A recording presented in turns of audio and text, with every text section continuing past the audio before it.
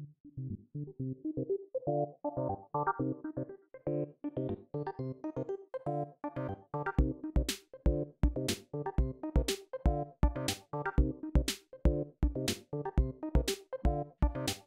everybody, welcome back to the Combat Chain. I'm your host, Adam Philipchuk, now joined by Shawn Hill, and we've got an exciting new episode for you guys. We're joined here today with our special guest, Charles Dunn, also known as at Tinman354 on Twitter. And if you were watching the Calling Indianapolis footage this weekend, you definitely know who he is. But first off, how's it going, guys? I'm good, Going man. great, just came off a good result with the calling, so feeling pretty good. Yeah, you absolutely killed it, man. You had a great run. Your weekend was beautiful. Thanks, appreciate it. Yeah, it was great. So Charles, you killed it this weekend, and what's interesting about this is like we met earlier. I think we met in passing in New Jersey, and Pat was playing, and I met you through Julian, who's a friend of mine, and I didn't know who you were, and I think like a lot of players, in Fab. They didn't, you've had success, but they didn't really know who you were up until this weekend where they're like, hey, he's playing the world champion. Who is this guy? And what's this deck he's on? And what's his story? I'd like to give everybody like a chance to kind of know a bit more about you. If you could take a couple minutes, like, who are you? What do you do? Who is Charles Dunn? Yeah, so well, I'm Charles Dunn, and I've been playing card games or just like competitive games my entire life. I think I started playing card games when I was like 5 years old, and my parents taught me to play the Pokemon TCG whenever that came out. And so I went through all kinds of different card games. The one I played probably the most competitively before Flesh and Blood was the World of Warcraft trading card game. Played that a lot through high school and into college. Before that, that game kind of got canceled, and then other games like Hearthstone and Magic, I started picking up those a whole lot. And so really, I've just been a competitive card gamer my entire life. I have a background like outside of card games in biomedical engineering. That's what my degree is in. But I worked in that medical field for a few years, decided it kind of wasn't for me, and eventually ended up getting a job working as a game designer at Blizzard, which is where I currently work. Remotely work for Blizzard. I work on the Diablo 4 team as a class designer, so that's my day job. And pretty much all my spare time is spent playing Flesh and Blood or playing other video games, and just kind of living a good life. Very cool. You know what? It's cool that you're mentioning the World of Warcraft TCG because we were talking earlier, and you were very young when you were playing WoW TCG competitively. Yeah, I was like I said, mostly during high school. Like I was 14, 15, traveling to tournaments, which. My parents at the time were kind of like, oh, I don't know about this, but I'd been doing it so much that I had a great group of friends that I'd travel with, and so that I've been doing that for quite a while, and maybe I wasn't the best player back then, but I've learned and grown, and that experience carries through, and it's transferring well into Flesh and Blood today. Well, you definitely have chops, man, because when I look at how you performed this weekend, and some people, like, we'll get into it later with like the kind of deck you played, but like your plays, you were so focused, you were so honed in, and you're a very disciplined guy. Like for those who don't know you, you're like a very the way you live your life is very structured, and like you're very hard on yourself in a good way, and you have a really strong background. Yeah, disciplined. Yeah, sorry, I'm hard on myself. You're disciplined. And looking at like your success that you had, that's not new though. You've been successful at Fab for a while. Like, what are your achievements? Yeah, it's pretty much since my very first tournament of Flesh and Blood. I had no idea about the game. My friend Pat Eschke was saying, hey, you should try out this new card game, and our history, like me and Pat have been friends forever, but he's been known to like, hey, you should try this card game to me a whole lot. And so this one I'm like, we'll see. But this is like kind of right around the Tales of Aria release, so about a year and a half ago. And I was initially a little skeptical, but he's like, well, there's this big tournament, the Calling in Cincinnati, and I'm from Pittsburgh, so it's not that far away. He said, let's go out there and play. And that was the first time I touched physical Flesh and Blood cards. Didn't do too well in the main event, as you would probably expect as first time playing. But I was pretty much instantly hooked. And so that fall and into the winter, I was playing a bunch online on Tabletop Simulator and at our local armories and whatnot. And so my first kind of real event that I went to was the Battle Hardened or the very first Battle Hardened in Philadelphia. And that's where Everfest just came out. And so we had the Starvo deck because Starvo was insane. And I won the whole thing. So got first place at my first Battle Hardened. So that was a great start to my kind of real competitive Flesh and Blood career. After that, played in another Battle Hardened in Pittsburgh in my hometown with Starvo again and got first place there. So already racked up 2 Battle Hardened wins before even going to the first Pro Tour. Won the Pro Tour in Jersey and the Pro Tour in Lille. Did decently enough. I came out of both of those with a winning record, getting to day 2 on both of them, but didn't really place too terribly highly. I honestly don't remember the exact position, but it was a winning record. It was fine. And then played in a handful of other Battle Hardens, got top 4 in Columbus, top 8 in Columbus, and then top 4 at Lille. Yeah, you knocked me out of the. I think you're the one who took a win away from me. I finished like 11th in Lille or something like that. Yeah, I went 6-0 in that Swiss, and I lost to Chris Ayali in the top 4, who then lost to Michael Hamilton in the finals, which was really funny because the finals of that Battle Harden was actually the finals of Worlds a few months later. Hamilton yeah, it was. Ayali. So funny how that works. But I got top 4 there. And then played at Worlds, did okay again. Just kind of had a winning record, didn't get as high as I would have liked. But kind of since Worlds, I kind of went back to the grindstone, kind of like figure out why am I not really performing at these high level events, and I think I've overcome that and put together a really good result here at the Calling last weekend, getting second place, losing to Hamilton because a lot of people lose to Michael Hamilton. Yeah, of course, but I think your run is so commendable and the deck choice and all that. And before we get, I'll let Adam ask you about your deck choice going into Indianapolis. But I have one last question, and this is I'm a hobbyist game designer, as I've probably busted your ears with a couple of times, and I kind of wanted to ask you, like, I know why I like Flesh and Blood. I'm all about the game design. I think that's a beautiful game. But why are you playing Flesh and Blood above anything else? You definitely have experience with a lot of card games. Why Flesh and Blood? It's just the game that I feel like I can play and have agency and my decisions matter the most. I played tons of Magic, and just the number of games where you'd be like, oh, I didn't draw my 3rd land, or just like, okay, I'm top decking. Oh, they drew the one perfect answer, and then it's game over. The amount of games that just kind of came down to that was like, once I played Flesh and Blood, I realized like, oh, there's another way of doing card games, and another way that makes you feel like the games are always close. Like even games that you like feel really in control of, both players are generally single digit life totals. Like the games feel close, they feel engaging, and that's just like very compelling to come back to over and over again. You just want to play those close games where your decisions matter. Absolutely.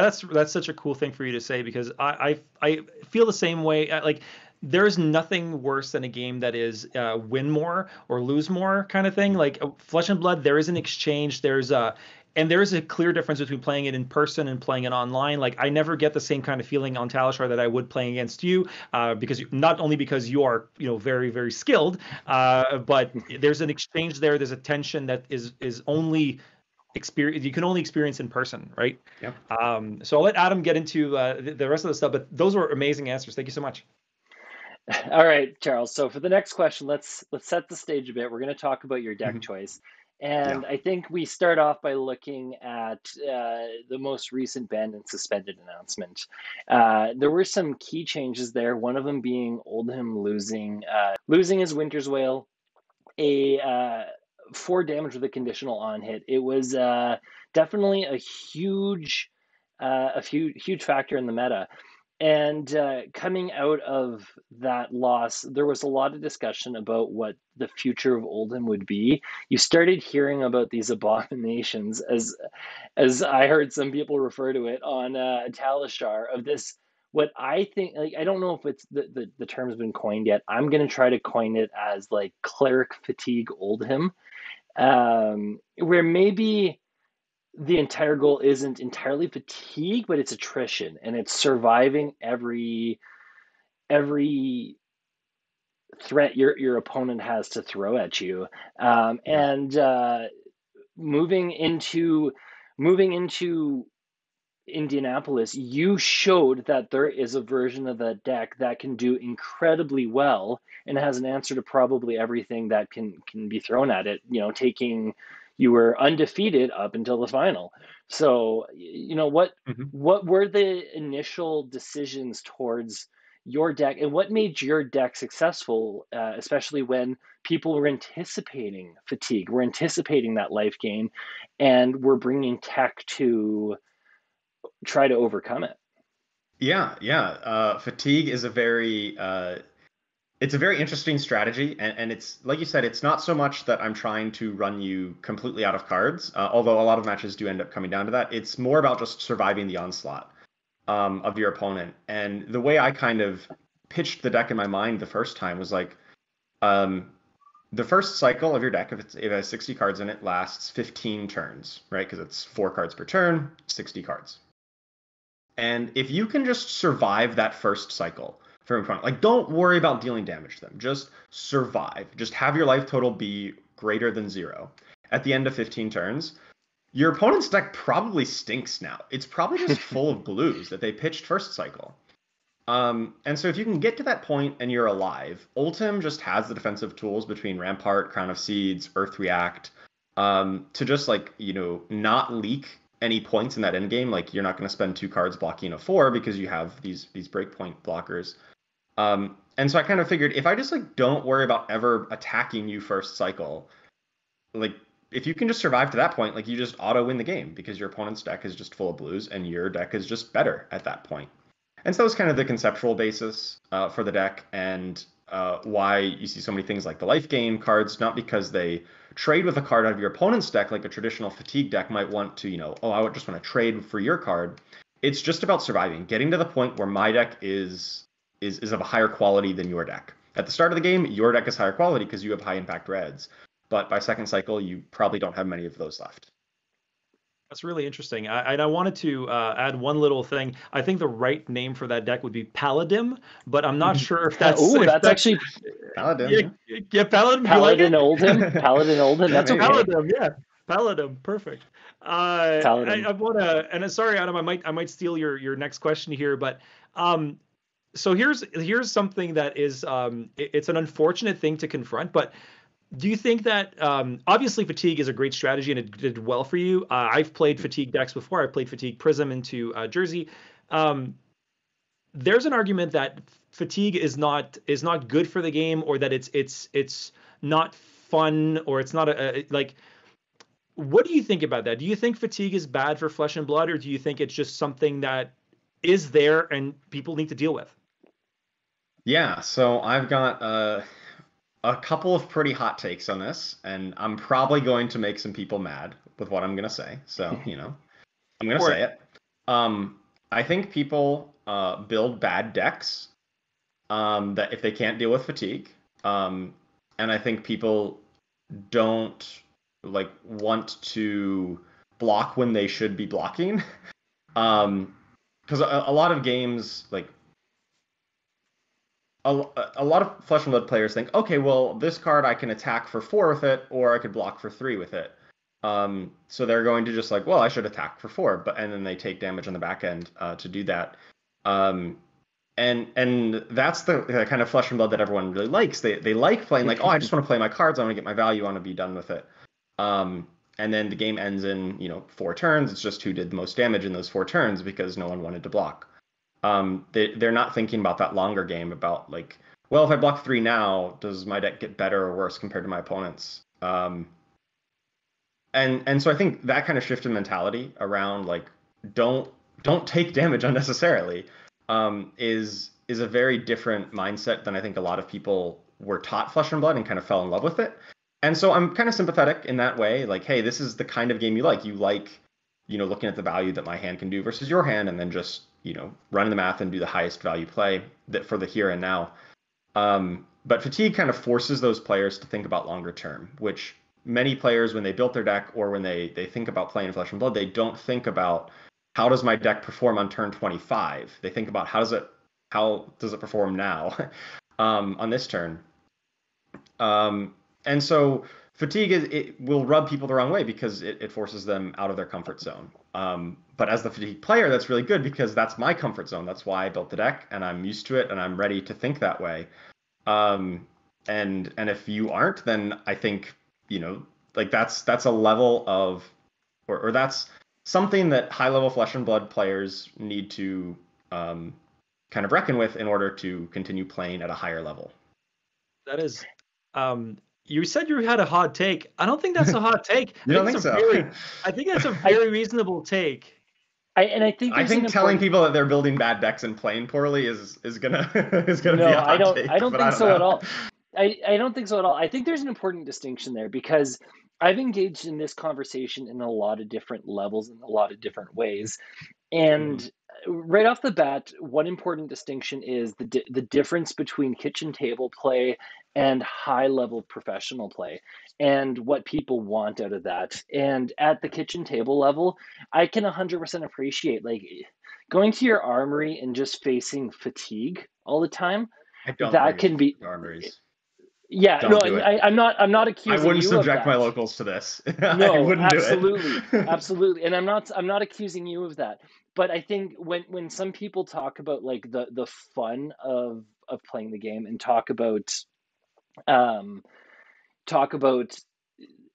the play patterns of fatigue and how it's an unfun play experience, absolutely, in armories and below.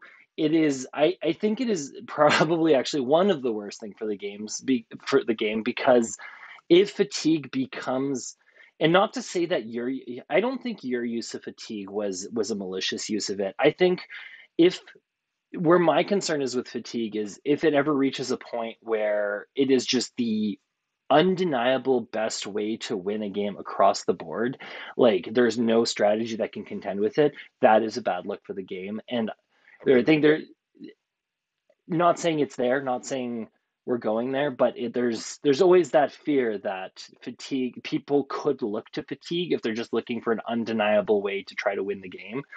And to Charles' point, we have ways to challenge fatigue right now, though losing belittle doesn't help. There still is ways, I think, a lot of good ways to challenge fatigue at this point. I don't think we're there yet. And at the kitchen table level, we don't want that. But at the pro level, then, sorry, Shawn, I'm almost done. At the pro level, I have this like little thing.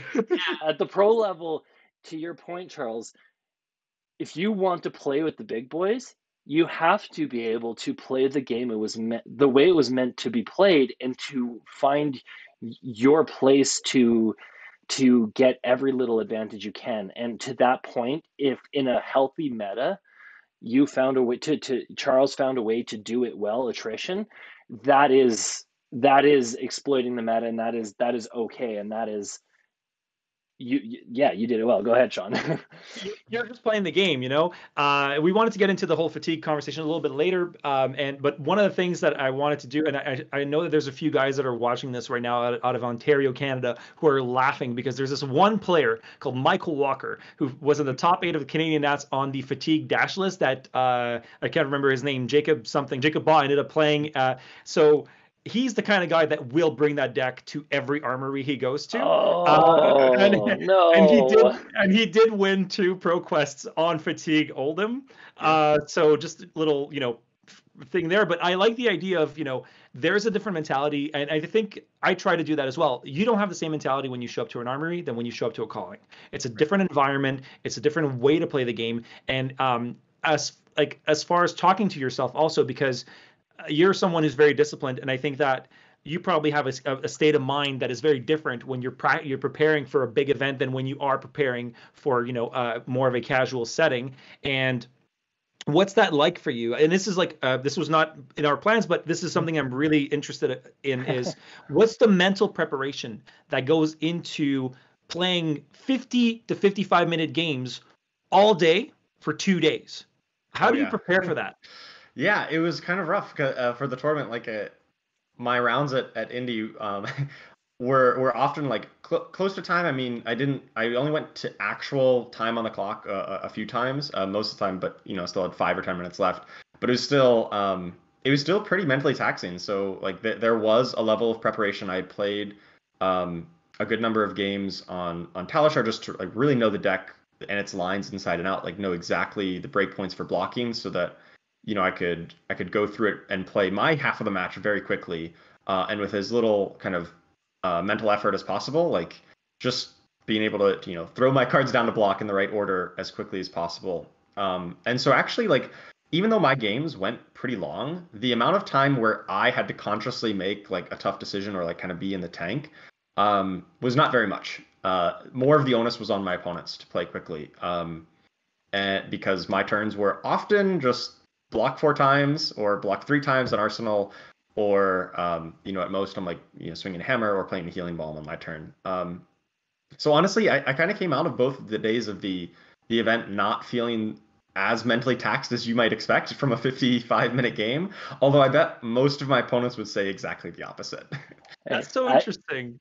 I gotta know, because I have a hot take here. Actually, we're gonna Yeah. go a little off topic, and there's this idea that I'm starting to form that Talishar is becoming an unpleasant place to play games, and I'm curious what your experience was playing that monstrosity of a deck on Talishar. There was one game I was playing against Fi, pre Belittle ban, and I knew the Fi matchup. You can lose it, but like if you play tight and you play well, it's pretty favored for Ultim. And about like 5 turns in, um, my opponent says, "If you're gonna be on the full fatigue plan, just know that you won't win." Demolished him. Demolished him. Not close. And so like people just like think this was a joke and meme deck the first few times I played it before I kind of got tournament results with it. They just like, "Oh, you're playing Healing Balm? Like what?" And I'm like, "Yeah, that's like the best card in my deck." And so like there was a lot of people like brushing it off as like, "Oh, this is like a meme joke deck," but like I kept winning with it, so I knew there was something there despite what my opponents kind of laughed at me for. That's amazing. That's amazing. And there must be like there's such a cool thing where when you find something out, when you Mhm. end up figuring out a deck and you're like, oh, like that is a really rare feeling that not a lot of players have gotten. So Mhm. I'm sure that that's very validating for you as like a deck builder and innovator, like Yeah. someone who's playing the game. Like that's really cool. Yeah, it definitely Um, is. so I have a big question for you, but because we're on the topic of fatigue and all that, I wanted to. There's something that we wanted to touch on a bit later, but um, you obviously played Michael Hamilton. Mhm. You guys Twice, have actually. twice. Yeah, once in Swiss. I beat him there Wow. and then lost to him in the finals. Uh, I mean, that number one, that's amazing achievement. Like, how many players can say they've beaten Michael Hamilton? Not many. Or how many can say they played him twice in the same event? Like, oh, once in Swiss and again in the finals. Yeah. And I wanted to ask you, like, I think Flesh and Blood is so interesting, and the way that you see it with, don't play the now, play the later. Play Hmm. turn 16 to 25, don't play Yeah. turn 1 to 12, or that kind of mentality. I experienced that with Prism, and it's like, sometimes you'd pitch a really valuable aura, and then you'd be like, yeah, because eventually I'll find it back, and then you're just dead, right?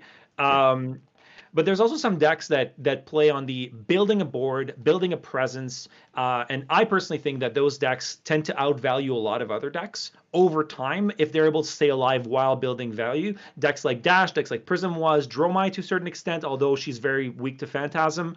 Icelander is certainly, if you look at the little thing there, Icelander is, yeah, so what do you think about those decks? Because that is kind of one way to outvalue your plan of going the second cycle. Yeah. Yeah. So when I was initially building this deck, I played it at one local just to get a feel for it, and I didn't have Imperial Warhorn in it.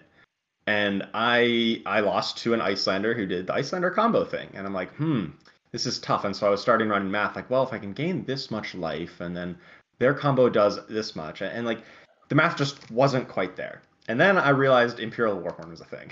And then I got excited about the deck. And then I'm like, okay, this deck is actually I broke the meta with this one. Um, but yeah, those kinds of decks are very good conceptually to keep this kind of thing in check because I really don't present very much threat turn to turn. Like best I can do. Well, I can pulverize on occasion, which is great. Yeah. But for the most part, I like if you do nothing and just like play an item or play an aura, my turn is swing hammer or like maybe attack for 6 or 8 with a blue attack. And so those decks that can kind of progress their game plan without directly engaging in an attack on the combat chain, then that's a good way of attacking these decks. And I think those are good to exist in the metagame. That being said, I don't think they're very powerful right now because of Warhorn and because of Remembrance. The combination of that means that you can often disrupt Dash pretty well, at least to the point of you probably force a draw. Yeah. Because both of like Pistol Dash versus Fatigue Oldhim, like really it's two fatigue decks against each other, and it just takes a long time. They can attack you a bunch, but if you destroy 1 or 2 items, you don't really leak too many points of damage, and that game just goes on a very long time because both players just can't kill them very quickly. So what I'm hearing is people should be buying play sets of Remembrance. I think Remembrance is quite good with when combined with Warhorn because it overcomes the core downside, and also it's a very good answer to Warhorn because it can put the cards that Warhorn destroys back in your deck. So in this particular situation, yes, Remembrance is very good. So there's hot one take thing, ban Warhorn. Yeah, go. Or sorry, no, Yeah, hot take ban Remembrance. Yeah, hot take ban Remembrance. So you've said like the word Warhorn has been said so many times in the last minute. And there's something that I know a lot of players want to know. I want to know. I kind of know because we kind of, but like I know a lot of people want to know. Dude, where was the Warhorn? Yeah, so in the finals, I died without ever seeing my Imperial Warhorn. So I think ultimately it was when I conceded, it was the 4th card down, so it would have come in the next hand. But I don't know. I don't know exactly if it was the bottom card or among the bottom cards, but it was pretty close to the bottom of my deck when it was shuffled and cut at the start. But so funny story about that. So I played, like I said earlier, I played Michael Hamilton twice. Once in Swiss, where I beat him. And the strategy he employed that game, he knew what I was on. He had watched my games because my games went close to time. He knew what was up. His strategy was first cycle was he was just pitching the Frost Hexes. So he literally pitch stacked them. He coronet peaked himself multiple times just to be able to pitch cards. And then second cycle, he set up a situation where at the end of my turn, he played a Frost Hex, and then on his turn, he played a Frost Hex, and then arsenaled the third one to play on my turn again. So like all 3 came out real fast. And so I had Warhorn sitting in play. I was ready for it. And so as soon as he did that, I destroyed the first one, but then he played the third. And so he kind of gave me no time to cast my Remembrance and shuffle it back in and find it again, as if he just played them out, kind of one at a time as soon as he found them. And my deck runs 2 Remembrance. So I ended up like the Warhorn was in play, and I just draw the Remembrance. I'm like, well, I haven't even popped the Warhorn yet, so this is bad. So going into the rematch in the finals, I kind of switched up my sideboarding ever so slightly. I kept in 1 extra sink below because he's going to be making physical attacks, and I sided out 1 Remembrance because I thought he's going to do that same kind of thing where he's going to try to late cycle, bring these in, and my Remembrances aren't going to be that great. So with that backdrop, I know I have 1 Remembrance in my deck, and I actually draw it fairly early, like turn 3 or 4. And so I'm like, okay, I'll just stick it in my arsenal, leave it there. When I find the Warhorn, I'll be able to shuffle it back right away. And so that's why for the first, like 5 or 10 turns of the game, you don't see me actually use my cycle away my arsenal with the Crown of Seeds because there's a Remembrance sitting in there, and I know it's my only one. So if I send it to the bottom, it's not coming back in time to destroy a second Frost Hex.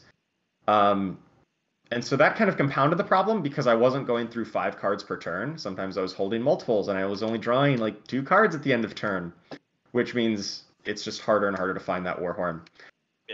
That combined with the fact that Hamilton switched up his strategy and just played out his Frost Hexes as soon as he found them, left me in a very awkward situation where like I'm holding this Remembrance and I can't really send it to the bottom because I only have 1, and my Warhorn is not showing up.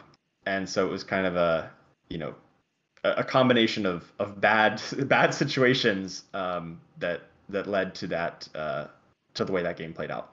Yeah, and I watched that game so intensely, and I had this thing where I was like my heart was like pounding in my chest watching you play because I'm like You got it, you know.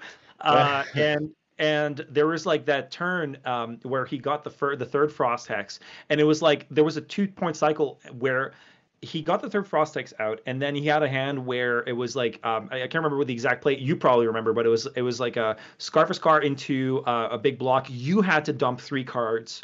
And then you were left with 1 card, and then he like pocketed an Ice Eternal and blasted you. Yeah. And I was looking at that play. I'm just like, there's like that is like the timing on that is insane. And like give the guy credit. Like I'm sure Yeah. there was some thought behind it, but like the timing on that was just and that's like my heart kind of sank because on that first hit you took something like 16 damage. Yeah. You know, and I'm looking at that play and I saw. And I was hurt because I saw you play, and that's when you went like your face changed for Yeah. like the first time. That's And when I knew that, oh, this game is not Yeah. going to be like every other game. Yeah. And and that sinking feeling, like I could recognize it. Like I've experienced it a couple times, and I'm just like, Mhm. and then I was kind of I sat back and I looked at the game finished and you props it, and then on that final turn where he ice eternaled again, Mhm. like you crowned and then you put it under and you found a Yeah. red, like a sink below, which did nothing. And I was just like, oh, that is a really unfortunate like way to end the game. And then you props him and all that, and you still made it out well. Like you made some money, you got some, like Sure. it was a good weekend for Charles Yes. Dunn. Like It was. he did good. But at the time, didn't feel very good. Absolutely, and that's valid too. Mhm. I think like that is such a statement of like professional card game players. It's like it wasn't first, so it wasn't good enough, and it's like, Yeah. dude, you finished second,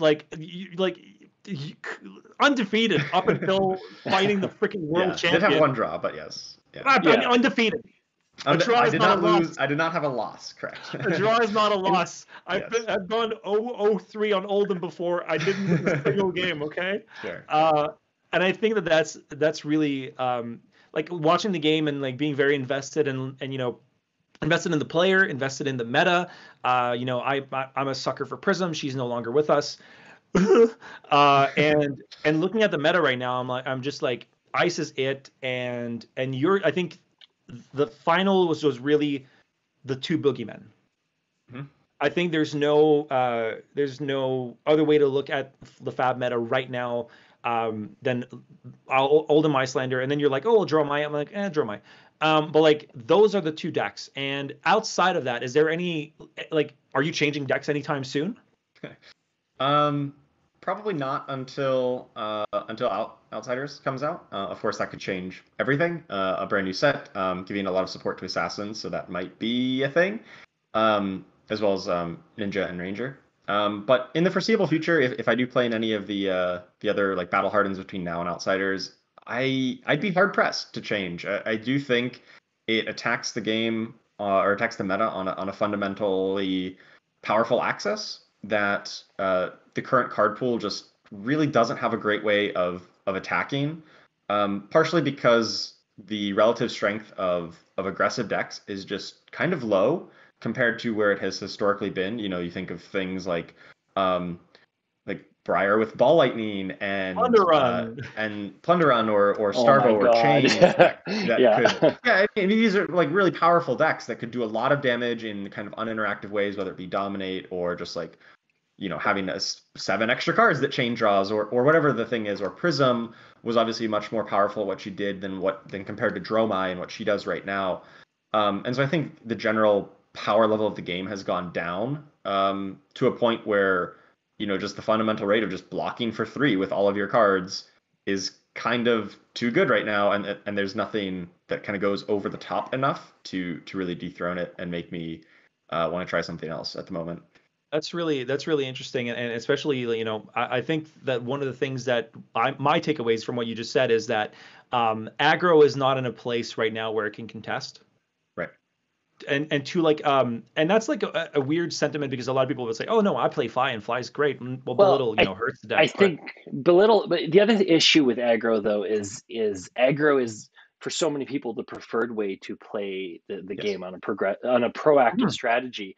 And there's so many variables as to why that becomes an issue, but one of the big key ones being then when you play into a field where everybody else is on that same mentality as you, the aggro mirror is such a coin flip that Yeah. um, a lot of, I know at Indy, the big thing is a lot of aggro players eliminated themselves. And whereas a strategy like yours in that field, Charles, does so much better because you just attack the meta so well. Yeah, there's Yeah. something to be said for the consistency of this style of deck as opposed to aggro. Like you could play Briar, and Briar might be the best deck, but it'll sometimes just draw all non-attack hands, and then Hmm. doesn't matter if you're the best player in the world or somebody who just picked it up for the first time. Like you're gonna have a bad time if you draw all non-attacks 2 turns in a row. If you break, you break. Absolutely. So, out of all the things we were talking, I think what the most interesting part of your strategy is that, and this is something that I look at from as a player that played Dorinthia and as a player who played a lot of Prism, is your deck doesn't only give you an advantage in its consistency and in your mastery of the deck. It also challenges the opponent in a way that they have to try and outvalue you consistently. And decks that put pressure on the opponent to make the right decisions tend to give the player a player who's very disciplined. Again, I'm using discipline is the word of the day, kids. Sure. But like a player who's very disciplined, it gives you such a massive advantage.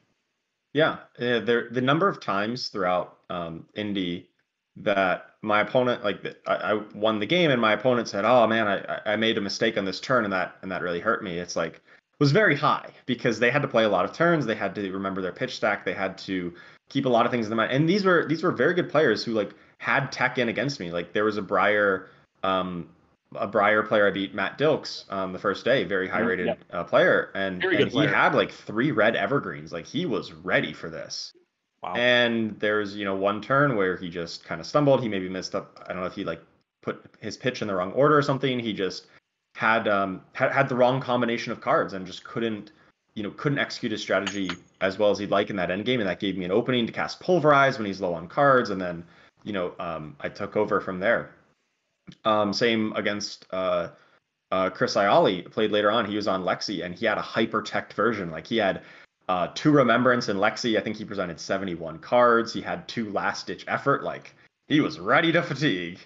And I think he said near the end of the game, he blocked with the wrong card, didn't let him make the attack that he wanted to make, and once again, kind of fell apart right there at the end because they have to be the ones making that hard decision for 55 minutes in a row. I can just block with any of my blues because they're all the same card to me, right? And so there's definitely something to be said for putting the pressure on your opponent to make those tough decisions, especially if they're not something that they're super practiced and prepared to do. I like that a lot. I like your take on that. And like, I have this weird idea that Oldham, like, if we were to play like Flesh and Blood with a chess clock, Mm-hmm. I think you'd probably have like 5 minutes on the clock. Oh yeah. And then your opponent's like 45 minutes of just like painstaking, like brain numbing thinking. Yeah. Well, Talishar does offer that feature even. Like you get to see the match time and how long Yeah. you spent deciding.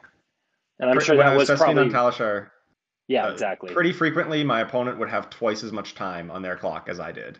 That's crazy. Yeah.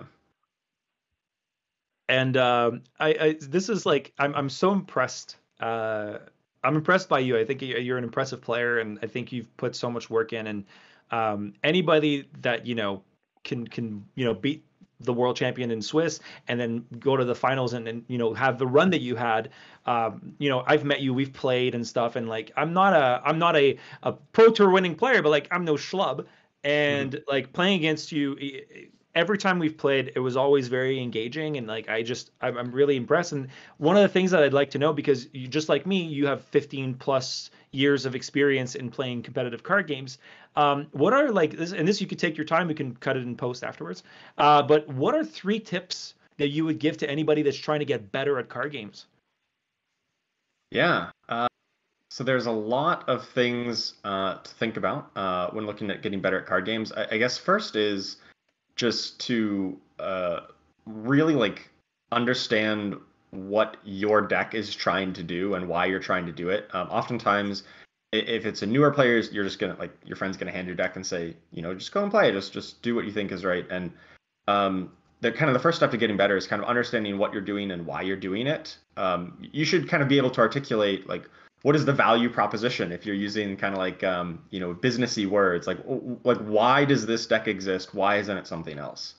And so for a fatigue deck, it's very easy to answer. It's like, well, it's because you want to do this kind of blocking and defensive thing, but I find sometimes it gets a lot harder when you are comparing a bunch of aggro decks against each other. It's like, why play Briar versus play Viscerai versus play, Boost Dash or something. And so if you really want to kind of take your game to the next level, you should be able to have a very coherent answer to like, why are you playing this deck as opposed to anything else? Like, what is your game plan and why did you build your deck that way?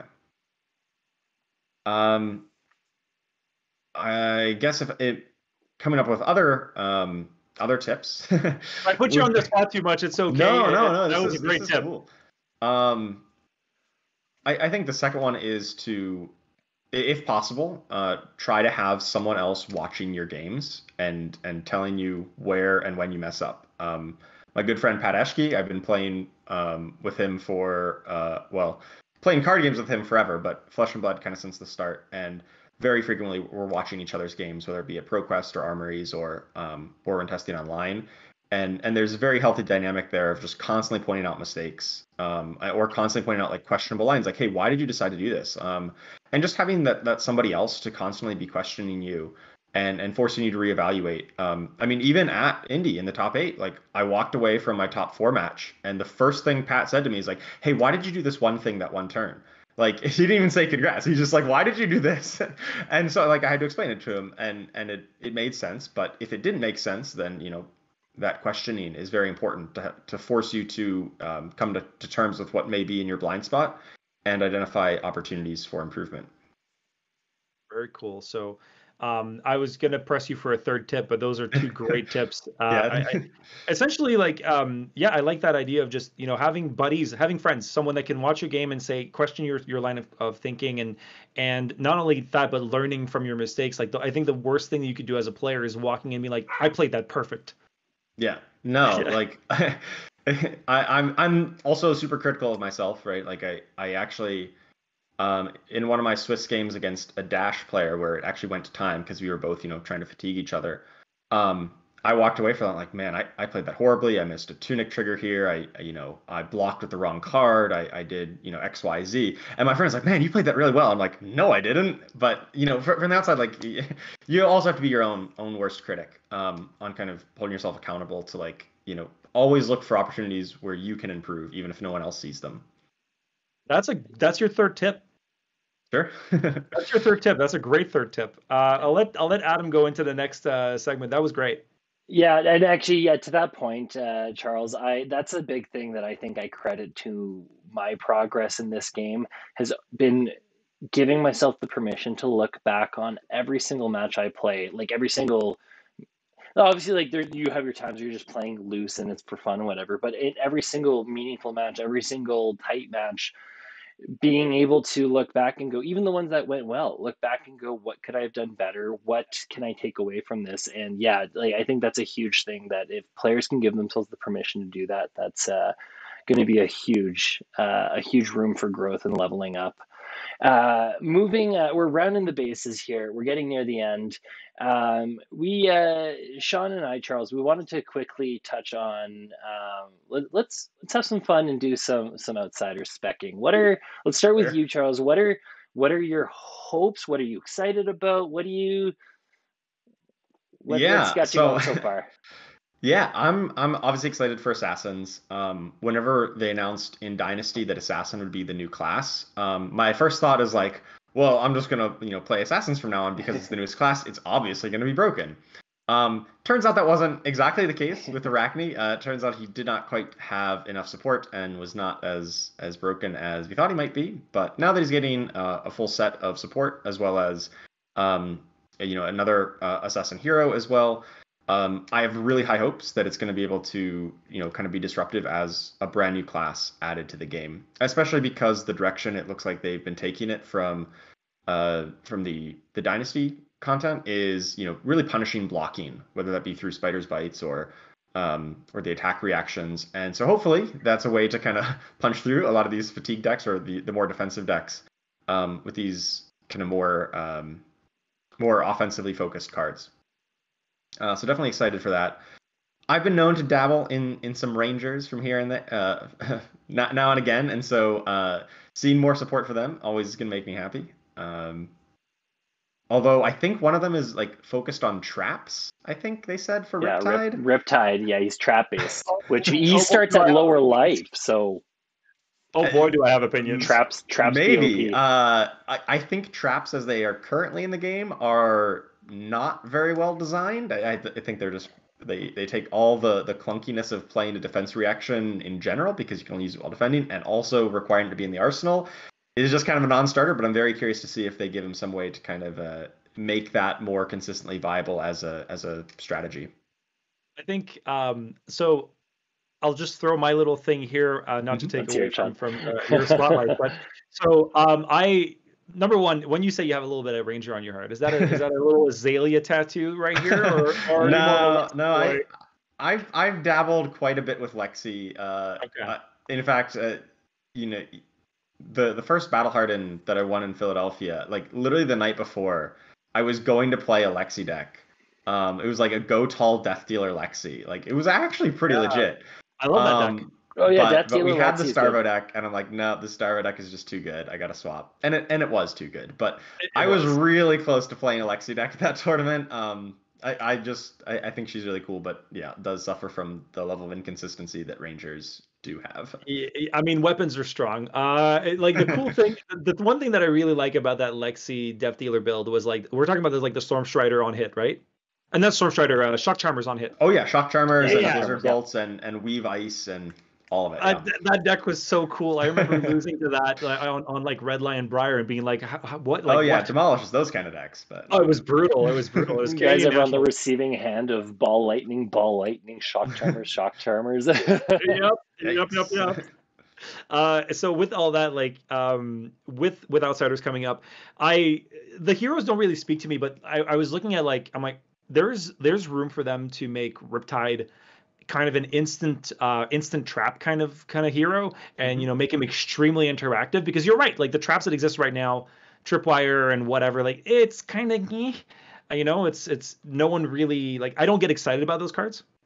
Right. But I do get excited about the prospect of, being able to have a class that's very interactive, a lot of instants, but not in the same way that's like, oh, instant you lose, more like instant maybe rethink your turn.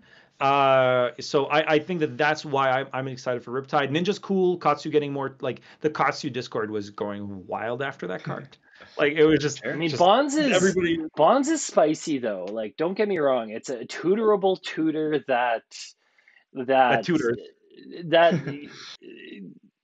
discounts itself and gives go again and interacts with it. Like the fact that it's it specifically says a card with Gust Wave, that leaves us to believe that we're going to get a whole cycle of Gust Waves. Like, we're not just going to have Whelming Gust Wave where, I mean, there's the meme direction. Overwhelming Gust Wave. Yeah, I was going to say that's the meme direction of it. Yeah. But I'm sure it's going to be like, who knows, like Tempest Gust Wave or Electric Gust Wave. I don't know. Like, there's so many directions. Being that Elemental Ninja, what? Shadow Ninja. I want Shadow Ninja.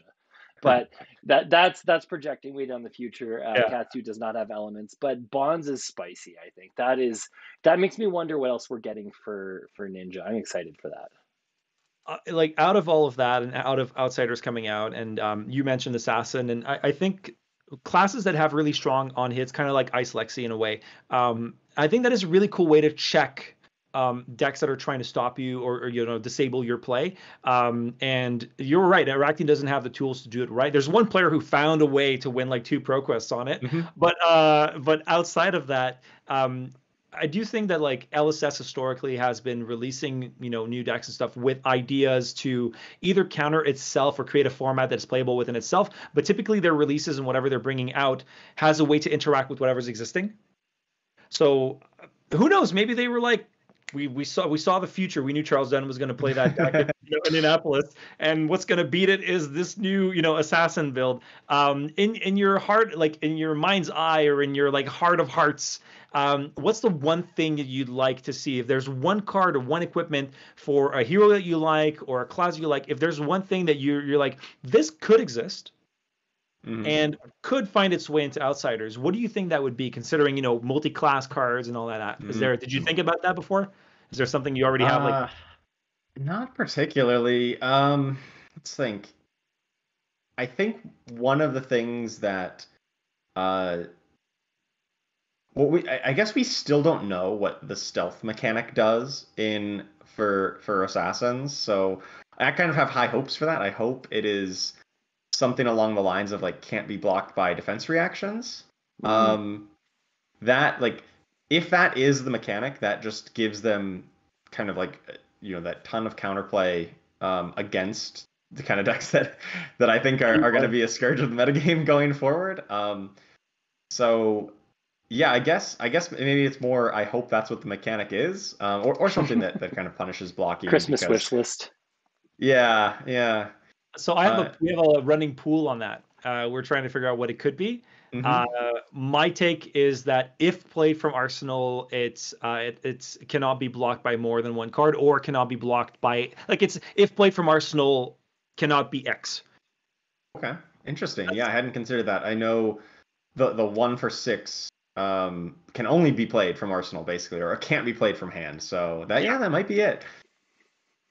That's my hot take. I don't know. I mean, definitely, like, rest assured, it's. I think we can all agree it's probably some form of evasion of all things. Like, can't be blocked from hand, can't be blocked from Arsenal. Blocking, some dominate, something that, like, and we've seen. Dare we mention the game that thou shall not be named Magic? Like, we've seen so many different flavors of evasion, where it's menace or it's fear. Fear. I haven't played it in a while. Like, all the different mechanics escape my mind. We've seen so many different plays on it. And Azalea, the cool thing about like Azalea is she plays on a few different iterations of it. Between Remorseless, Release the Tension. She has Dominate. Like, she can manipulate it in a few different ways. And if it would make sense that Assassin also kind of gets that ability. Like, they can. Like, thematically, an assassin has the tools and the ability to stalk their prey and choose the right tools for the right situation. And if over time we see assassin get maybe stealth and maybe a few other things that give it, you can't block from hand, you can't block from arsenal, you can't use a defense reaction, you can't use an attack action. Who knows? Like, that could be a really cool design space over time for assassin. Man, Azalea, flip the card from the top of your deck, put it in your arsenal, gets Dominate, has Stealth, can't be blocked by more than one card, or defense reactions. That's just a laundry list of all the things you can't do against this card. It's like, it's just going to hit. And when the card that's just going to hit is something like Red in the Ledger or Remorseless. Yeah, or Remorseless. Yeah, I love those can be a pretty big game. Yeah. Some Regicide awesome. Ultimate win con can't win the game. I don't know. Sure. Hot take. I will end on this. Azalea is not bad. Azalea is misunderstood. I think Ranger as a whole isn't misunderstood. Is a class that targets metas that doesn't play into an open meta. Anyway. We won't dive into that hot take, though, because that could lead us off for who knows what other kind of conversations. Yeah, we could. Yeah, tangents are definitely a possible. We're going to round the bases and wrap up here. I want to thank both Charles Dunn, and I also want to quickly mention Shawn. I know we breezed over your introduction quickly. Listeners, over time, you will get the chance to get to know Shawn. We wanted to stick to the heart of featuring Charles in this episode because Charles has been ripping up the scene and making a name for himself, and he is somebody to keep your eye on moving forward in the pro fab scene. Let's be honest, it's a pro scene at this point. Charles, you're a pro. You've definitely made a name for yourself. Quickly, do you have any shout outs, anything you want to plug? This is your opportunity. Just shout out to my friends who helped me test the deck, Pat Eschke, Devin Roteni, Gary Gold, who traveled with me to the event, and my wider team, the Eye of the Storm, they all helped me to prepare the deck, and I couldn't convince a lot of them to play this deck because they didn't want to go full fatigue, but they definitely helped me in kind of iterating and making sure it was tuned for the meta, even if they were too scared to play it themselves. That's awesome, man. I love that this game brings everybody together, and I love the shout outs to your buddies. Like that, I think that's the most beautiful thing about card games. Community is definitely a huge factor from this game. I know it's what keeps me coming back, and it just further breeds the argument that Flesh and Blood is a team sport, and like we compete individually, but teams are what sculpts success in this game. I want to quickly shout out us, of course. We are the Combat Chain. I am Adam Philipchuk Fong Tuilery. You got Shawn Hill. Shawn Hill CG. Hill CG on Twitter. So of course we are the plugs. We are on YouTube at the Combat Chain. You can find us on all major podcast platforms. We're retooling some things. Shawn and I are looking at the drawing board, and we're going to be doing some video content here, and you can find that on YouTube. On Twitter, you can find us at the Combat Chain. You can find me at Fomtulery TCG, and you can find Shawn Hill at Shawn Hill CG. And I'm going to address quickly. We did have a Patreon that is on pause currently. Thank you so much to everybody who did support us there in the meantime. We've got a couple dollars in the reserve. We're going to use them strategically.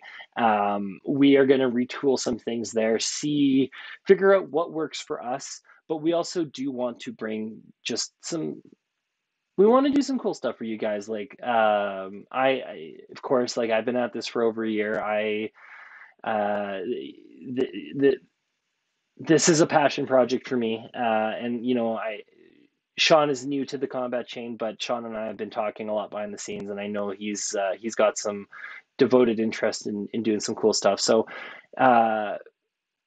over time, thank you for everybody who has listened to us thus far and who's sticking it out with us. I hope to bring you guys some really cool stuff moving forward, and just keep your ears, eyes, whatever you use to absorb information peeled. And we're going to be bringing some cool stuff soon.